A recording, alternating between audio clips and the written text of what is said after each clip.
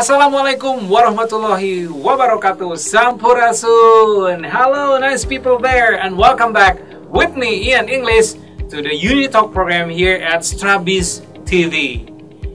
I'm not alone again. I'm still with Coach Elkha. Hello, Coach. Hi. How are you doing? It's really great to be here again. Sure, it's always be nice to see you, right? Nice. And talking about UNITALK, my team, we've been designing UNITALK program, you know what, for everybody with a different backgrounds, for academician, for especially for businessmen anyway. See, really. And UNITALK is very important for business world, and because talking about business is too wide, don't you think so? Exactly. That's right. We'll be talking more deeper about one of the business aspect. It's related to marketing. It's called salesmanship, right? I mean, salesmanship. Well, we can call it. We will be talking more about how do we put NLP into sales sessions. What are you going to say about it? Okay, it's really interesting. So first of all, how NLP can work in sales. Right. Well, let me put it this way, that sales is part of communication. Right. And communication means we are dealing with people. The only thing that we must understand is about understanding people will bring us to sales. That's it. I mean, the simple phrases that I always use. Once you understand your prospect, then you understand their needs. That's how you can fulfill, or that's how you can accommodate their needs. Right. And if they get what they need, of course they will buy. That's simple things. Wait, some people think that sales is actually about sales, you know, promoting, advertising, right? That's right. Direct sales. But you said before that it's actually about communication. That's right. I mean, there is nothing wrong with sales as a marketing, direct selling. There's nothing wrong with that. But I personally like to see it in other perspective, which means sales is about communicating and understanding. Right. So once we can understand our prospect, we know how to treat them, and we know what they actually need. Right. And in this kind of sales in NLP, I like to encapsulate that in what I call as SMILE model. Smile model.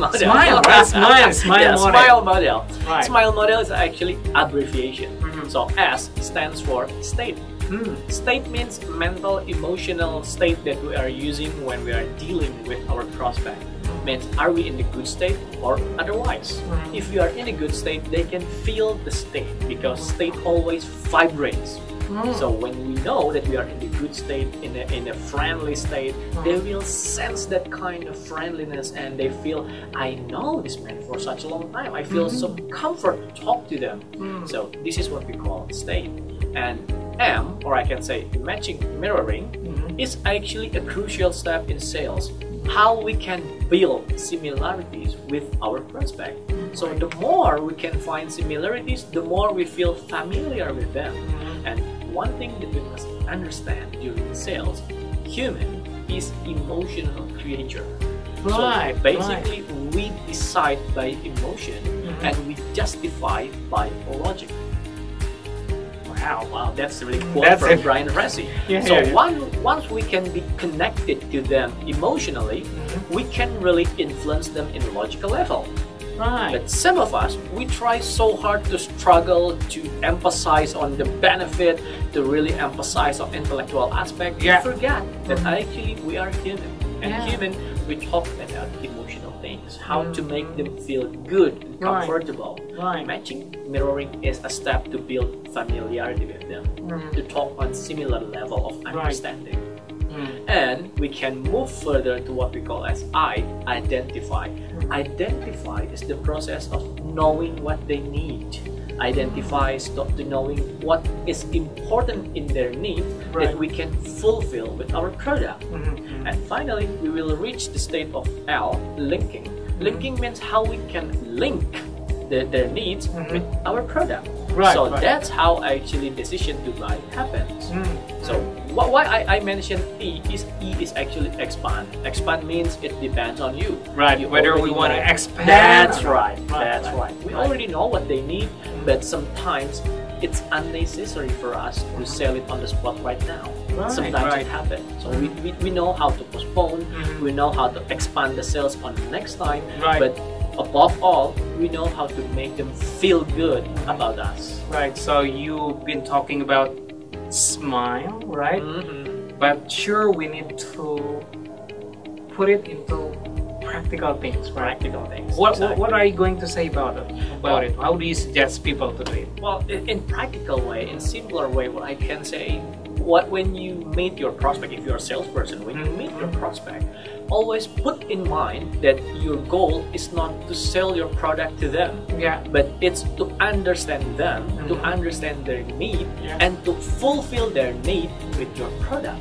That's Right, it. It's a right, simple right. thing. It's very simple anyway. Simple. Very simple, right? But sometimes people forget about Yeah, this yeah, yeah. because we talk about us. It's about me. It's not about the prospect. It's Yeah. about the sales, and that makes the prospect fed up with it.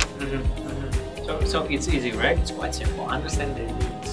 Give solution according to their needs. Right, since you told nice people that they are bad because you also deal with the coaching things. Do you really think that being a sales, like you mentioned it before, it's easy to put it into the coaching session?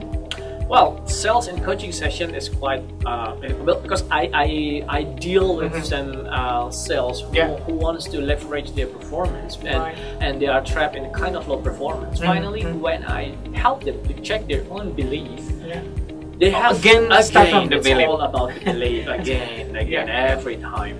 So once I help them to check to discover their belief, they find that actually their goal is only for their own benefit. Sometimes they forget about how to contribute, benefit, the goodness to their prospect. So they trap in the kind of egocentric attitude.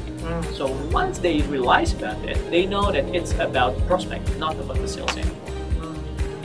So once they can put it into practice, they will find that their sales becomes more, quote unquote, more friendly. Right. What are you going to say about this era when the IT, multimedia, internet come there, and sales system is pulled into like system. That's right. That's right. When we talk about system, we talk about psychology or perspective. Yeah. We talk about how people will perceive our information.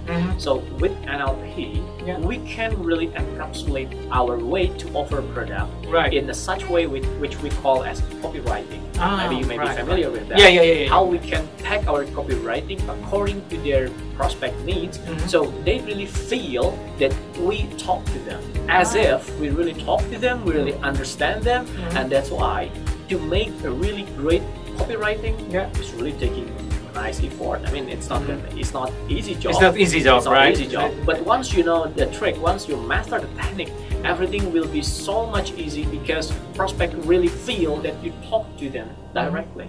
So they don't really perceive this as a kind of online marketing, but they really perceive it's personal marketing. It is just conducted by online. Right. Well, nice people there. We've been talking a lot about NLP so far until this episode, right? Don't you think so, Coach Elkha? Exactly. Hopefully, it will invite you, it will inform you to learn more about NLP and to know more about UNITALK and also NLP. It's better for you to check our social media, bit.ly, bit.ly/UNITALK. It's just really easy. You don't need to pay as long as you have a social media anyway. And that's what we have for this episode with Coach Elkha. Thank you very much for being here. It's my pleasure. Hope to see you again next time at the next episode. And bye-bye.